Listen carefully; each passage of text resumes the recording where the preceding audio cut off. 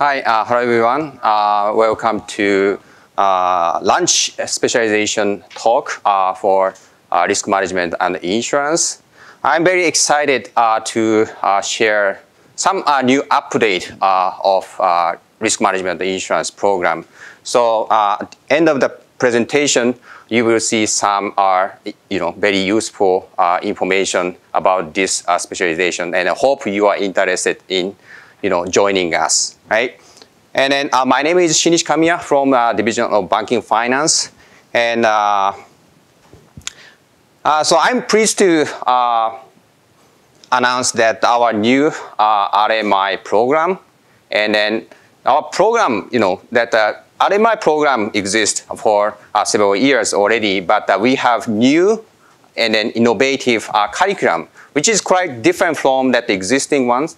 And then if you get information from a senior student, or maybe you get information from a public university website, then that my information today is quite different and updated information, which is not really available in the public yet. So you see some big difference, okay, in existing one and a new one. So that is the first part of my presentation.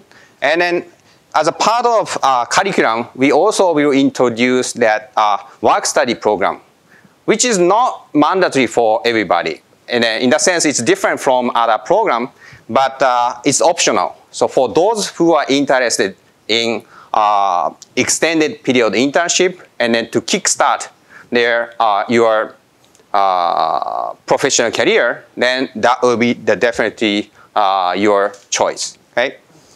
And then you may be, of course, interested in a job, what job available for you when you graduate that RMI program. And then at the end, I also want to highlight, how this new RMI program is different from, for instance, a main track banking finance program or actuarial science program. Okay, and then I will provide some answers to the typical questions I have been asked from students. Okay, so let me start from that our new innovative, unique curriculum. Okay, and then let me just highlight the key point of the new RMI program. We have two pillars. Okay, the first one is that the financial risk management. Okay? And then our curriculum courses modules focus on aim to cover 100% of the GARP Financial Risk Manager exam part 1 syllabus, so that successfully completing the program, you are fully ready to take that GARP Financial Risk Manager exam part 1. Okay, I will explain that examination professional qualification a bit more in detail later, but that is the first part of that our curriculum. And then additional course also will cover 20% of exam part 2 as well. So that will also gives you the good preparation for that exam part 2 as well. And then another pillar of the new curriculum is that the data analytics. Okay. And then that will, of course, that some very important statistical skills you will get.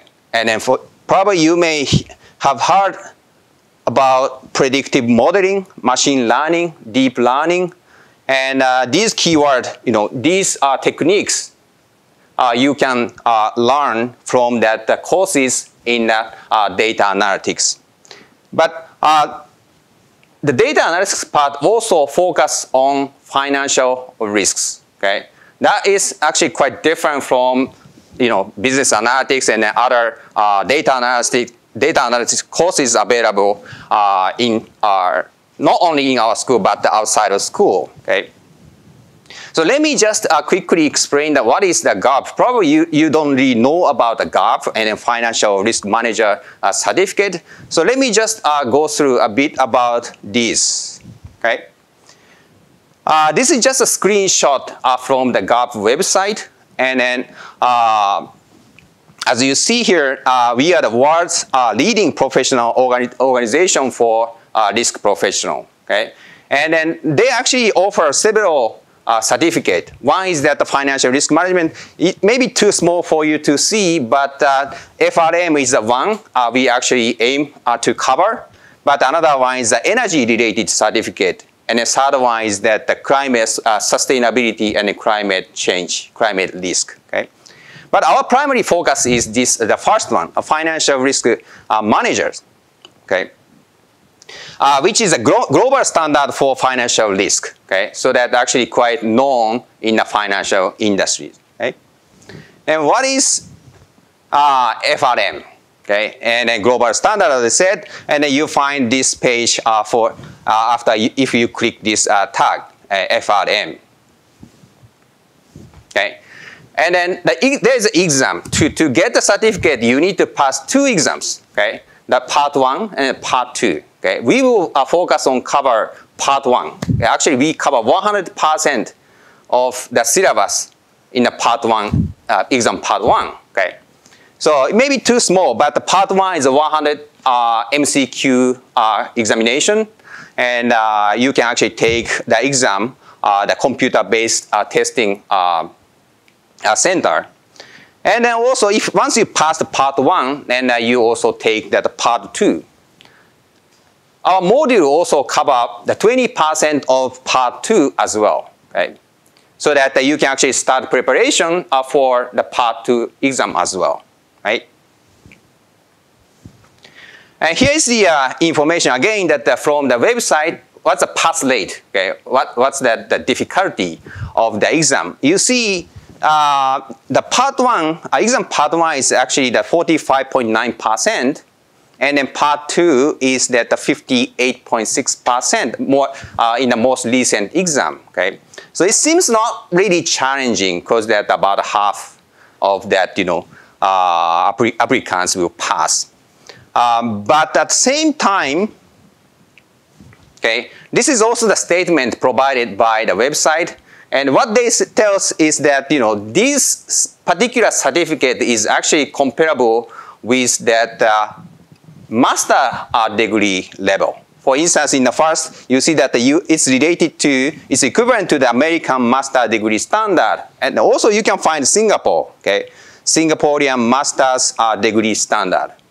So that actually, that applicants to this certificate are mostly like a master degree students, okay? Not really that bachelor degree students. So in that sense, it's actually not really easy exam. And then so getting this qualification is still quite challenging for bachelor degree student. Okay. And that is the first pillar of our curriculum, okay? Financial risk management, okay? So that after you successfully complete the program, you will be the expert of the financial risk management. Okay? The second part is actually the data analytics, as I mentioned, which cover the predictive modeling, machine learning, deep learning, so that you becomes that expert of data analytics. Okay? But again, the focus is on the risk management. Okay? A little bit more detail about our curriculum. Okay? On the left-hand side, I just listed the courses offered in our RMI program. Okay, and we have here the 5 FRM-related courses, which cover FRM exam. Okay, you see the foundation of risk management, quantitative analysis, financial markets and product, and then valuation risk models, and then financial operational risk and resiliency. Okay, and then on the right-hand side, actually, I listed the topics covered by the examination, professional examination, FRM. You see foundation of risk management, 20%, quantitative analysis, 20%, financial market product, 30%, and valuation of risk model, 30%. And the last one is actually one of the topics covered in the part 2 exam, operational risk and resiliency. My point here is that you see exact same topics, exact same titles, okay, between the courses we will offer and then the titles actually covered in that exam. that should make you comfortable, in the preparation of the FRM exam, because we will fully cover those topics, okay? At least that this part 1, exam part 1, and also 20% of part 2, okay? And the second component is the financial and risk analytics courses, okay? The course title itself themselves doesn't really tell that what the course content, because it's just a financial and the risk analytics 1, 2.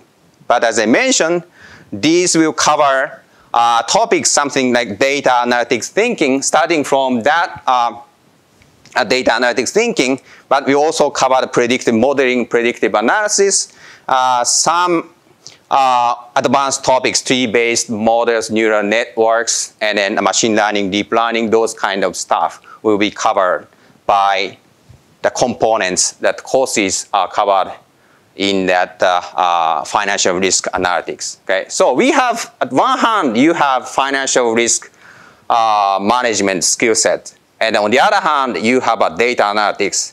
By combining together, you'll be very competitive in the job market, and then that we believe that very strong demand for that talent. Okay.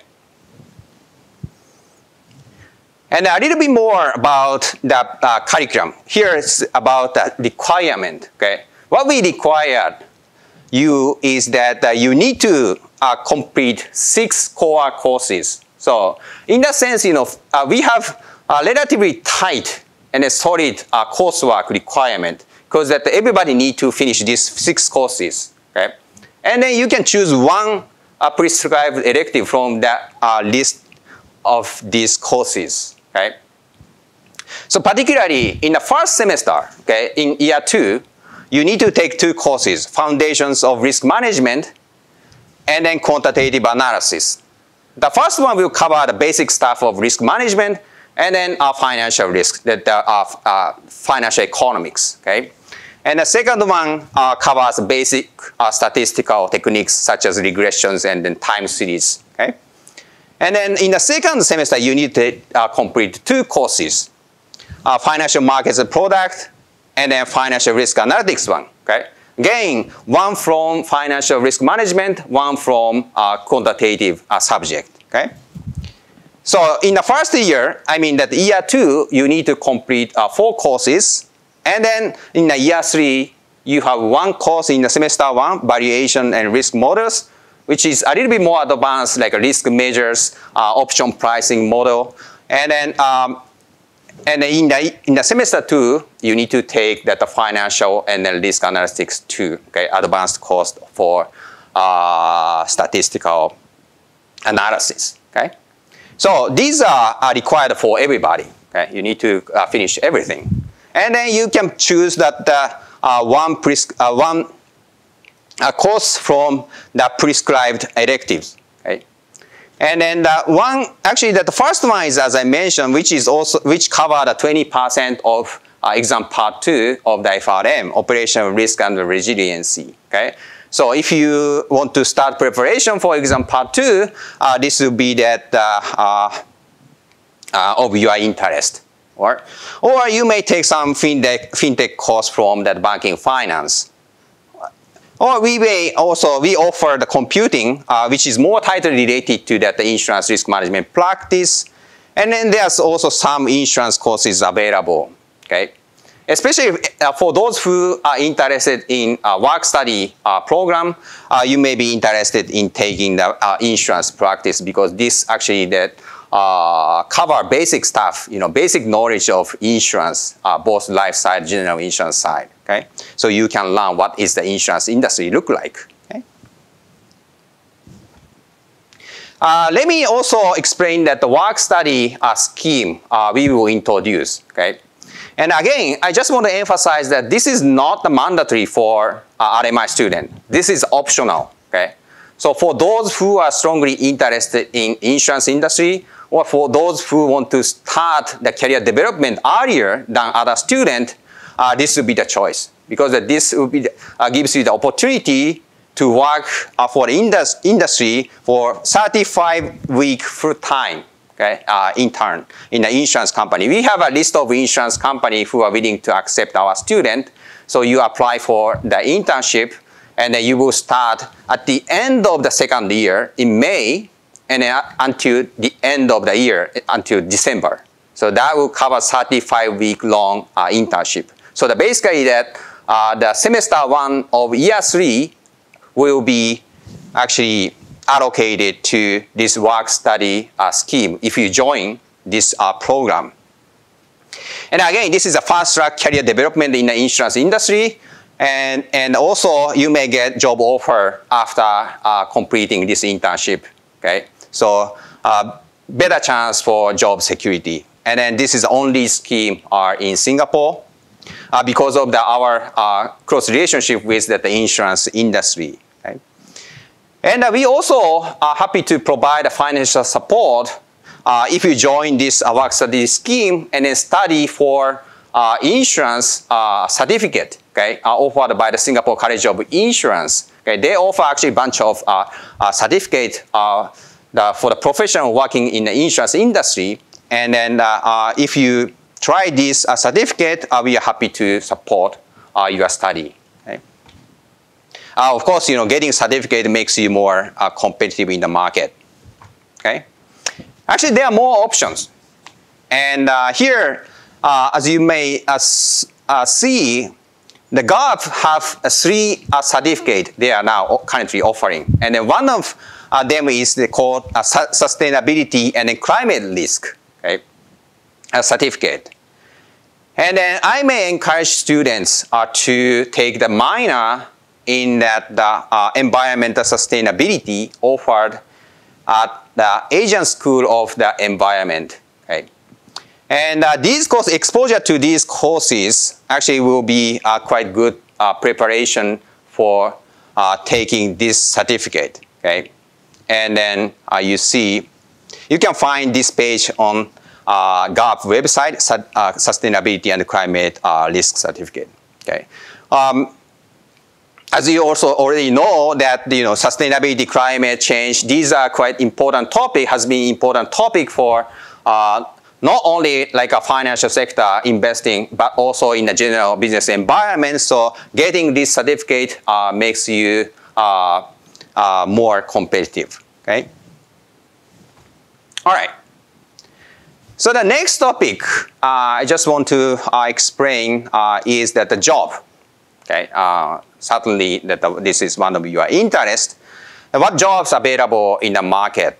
And the main employer should be the financial institutions, banks, and then insurance companies. Of course, you can find a lot of banks in Singapore, DBS, OCBC, UOB, JP Morgan, Bank of America, HSBC, for instance. And then insurance companies. Of course, if you join the work study program, insurance company may be the primary choice because that you have already good experience and the good exposure to that insurance business, right? AIA, Aviva, AXA, Tokyo Marine, and then a lot of insurance companies has office in Singapore. So these could be that major employer, of course. And because of your data analytics skill set, you may be interested in joining that consulting firm, KPMG, PwC, EY, Deloitte. Those has that consulting arm, especially focusing on the data analytics, okay, for financial industries. And then, or maybe you join that financial risk management division of business, general business companies. Or maybe you are interested in like a startup, fintech, insurtech. And then for those who are actually considering that double major with that entrepreneurship, and this is actually quite relevant to us, okay? Because that we have very specific skill set of financial risk management, and then we have also you have data analytics, and then if you have some mindset as an entrepreneurship, you should be able to have, find a good opportunity to start some new business in fintech and then insurtech part. Okay, So this will be a quite interesting area, and then for you. And the starting salary in the financial institutions is expected to range at 50K to 80K, depending on that companies. But this is not really just came up from my head. Actually, I found that many opportunities, job openings, we can find in LinkedIn, for instance. If you access to LinkedIn and then just type FRM, then you should be able to find more than 100. Yesterday, actually, I searched, but I found about 150 jobs posted, which actually have a preference of FRM. For those who have FRM certificate, is actually preferred in a job. Okay, and then typically those jobs are data analytics, like credit risk analyst, for instance, and like Goldman Sachs, JP Morgan, Bank of America, and HSBC also I found, and some energy companies, ExxonMobil, and then BP also has posted, and some also local firms also posted, and the job description qualification actually mentioned about FRM certificate. Okay. All right, and then here I just want to respond to some typical questions I have been asked from students, and the first one is that this new RMI course is highly quantitative, okay? And then my quick answer is yes, because that half of the course is actually that related to statistics, okay? If you don't like data, if you don't like statistics, probably you have difficult time to complete courses, okay?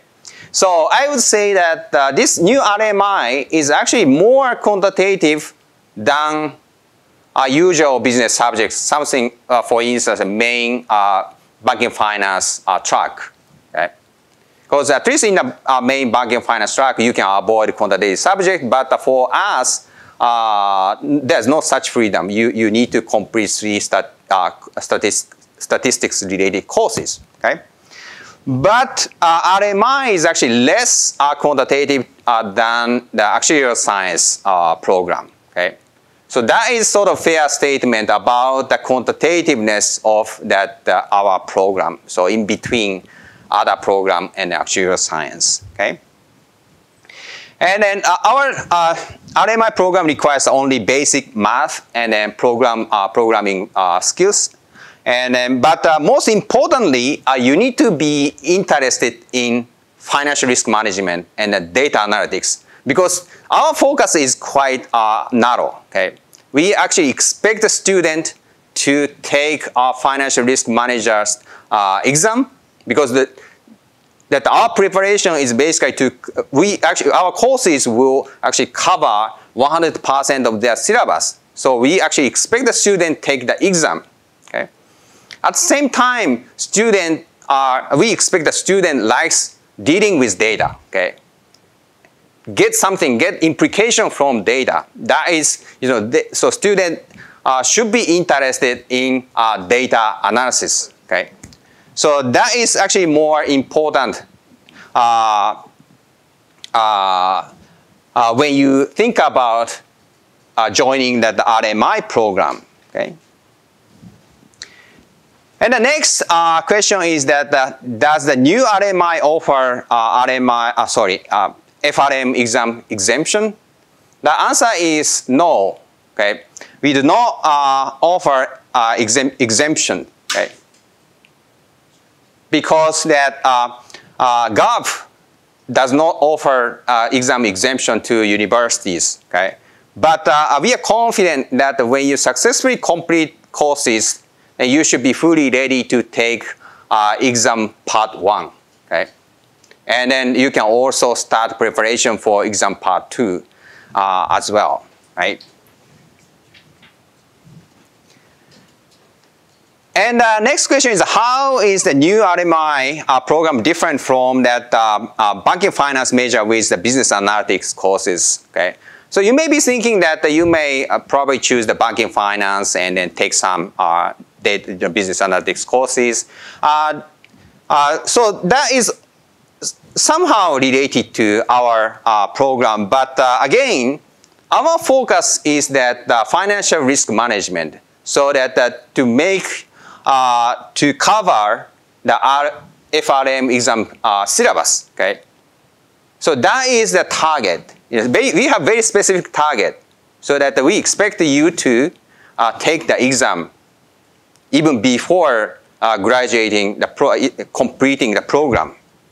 Okay, and then analytics part, data analytics is also, our focus is actually on the application to financial risk management overall. Okay, we do not really cover general business use of data analytics. Okay, so we have very specific focus. In that sense, it's quite different from that banking finance major with business analytics, and we have very well and tight curriculum as well. And the next question is, how is that new RMI program different from actuarial science program? Okay, and this is also quite often asked questions. Okay, and then again, in terms of quantitativeness, actuarial science is more quantitative than RMI, but actuarial science is accredited by IFOA, UK professional body of actuary, and then actuarial science program will cover that courses, topics of actuarial examinations. Okay, so if you are interested in that particular professional qualification, you should join the actuarial science program. But our program actually aims to cover the topics for FRM exam. So if you are interested in the financial risk management certificate, okay, and also the data analytics, this is that RMI. The RMI program is the course for you. Okay. All right.